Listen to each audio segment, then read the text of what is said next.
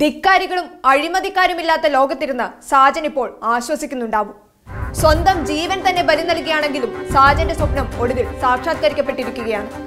ആന്തൂരിൽ കോടികൾ മുടക്കി സാജൻ പണിത കൺവെൻഷൻ സെന്ററിന് പ്രവർത്തനാനുമതി നൽകാൻ തദ്ദേശ സ്വയംഭരണ വകുപ്പ് അഡീഷണൽ സെക്രട്ടറിയാണ് ഉത്തരവിട്ടിരിക്കുന്നത്.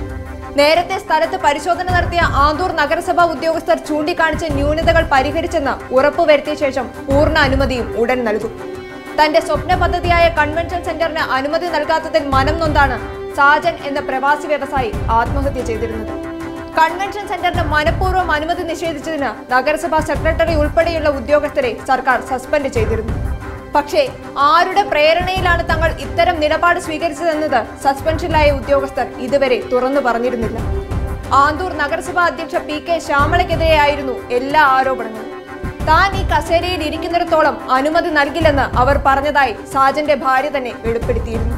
നഗരസഭാ ഉദ്യോഗസ്ഥരെ തിരുത്തിക്കുന്ന കാര്യത്തിൽ നഗരസഭാ അധ്യക്ഷ അടക്കമുള്ളവർക്ക് വീഴ്ച സംഭവിച്ചതായി പി ജയരാജനും വ്യക്തമാക്കുകയുണ്ടായി.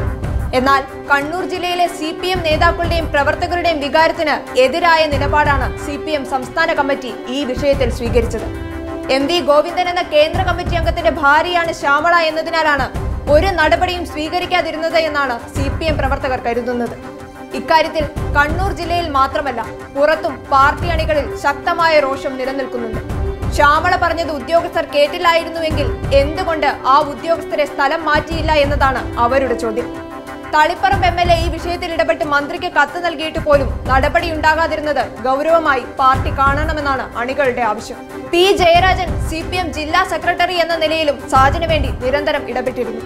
ഈ സമ്മർദ്ദങ്ങളെയെല്ലാം അതിജീവിക്കാൻ നഗരസഭയ്ക്ക് കഴിഞ്ഞത് ശ്യാമളയുടെ ഇടപെടൽ മൂലമാണെന്നാണ് ആക്ഷേപം. ഇതിന് വ്യക്തമായ ഒരു മറുപടി നൽകാൻ ഇതുവരെ ശ്യാമളയോ അവരുടെ ഭർത്താവ് MV ഗോവിന്ദനോ തയ്യാറായിട്ടില്ല. ഇതും അണികളെ സംബന്ധിച്ച് സംശയമുയർത്താൻ കാരണമായിട്ടുണ്ട്. നഗരസഭാ ഉദ്യോഗസ്ഥരെ ബലിയാടാക്കി നഗരസഭാ അധ്യക്ഷയെ രക്ഷപ്പെടുത്തിയതിനെ പ്രതിപക്ഷവും രൂക്ഷമായാണ് വിമർശിച്ചിരുന്നത്. ആത്മഹത്യാ പ്രേരണാ കുറ്റത്തിന് ശ്യാമളയ്ക്കെതിരെ കേസെടുക്കണമെന്നാണ് പ്രതിപക്ഷം ആവശ്യപ്പെട്ടിരിക്കുന്നത്. ഈ സാഹചര്യത്തിലാണിപ്പോൾ കൺവെൻഷൻ സെന്ററിന് പ്രവർത്തനാനുമതി നൽകി സർക്കാർ തന്നെ ഉത്തരവിറക്കിയിരിക്കുന്നത്. കൺവെൻഷൻ സെന്ററിന് പ്രവർത്തനാനുമതി നൽകിയെങ്കിലും സാജന്റെ മരണവുമായി ബന്ധപ്പെട്ട വിവാദം ഇനിയും അവസാനിച്ചിട്ടില്ല. പോലീസ് അന്വേഷണം അതിന്റെ വഴിക്ക് നടക്കുന്നുണ്ടെങ്കിലും അതൃപ്തി സാജന്റെ ബന്ധുക്കളിലും പ്രകടമാണ്. ഉറച്ച CPM അനുഭാവിയുടെ കുടുംബത്തിന് പറ്റിയ ദുരന്തം പ്രദേശത്തെ CPM പ്രവർത്തകരെ വല്ലാതെ വേദനിപ്പിച്ചിട്ടുണ്ട്. വീഴ്ച ഏത് ഉന്നത നേതാവിന്റെ അടുത്തു നിന്നുണ്ടായാലും തിരുത്തൽ നടപടി അനിവാര്യമാണെന്ന നിലപാടിലാണവർ.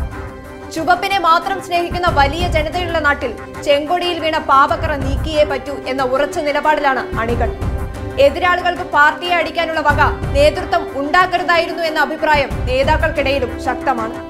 സാധാരണ പാർട്ടി അംഗം മുതൽ ജനറൽ സെക്രട്ടറി വരെയുള്ളവർക്കെതിരെ നടപടി സ്വീകരിച്ച പാർട്ടിയാണ് CPM.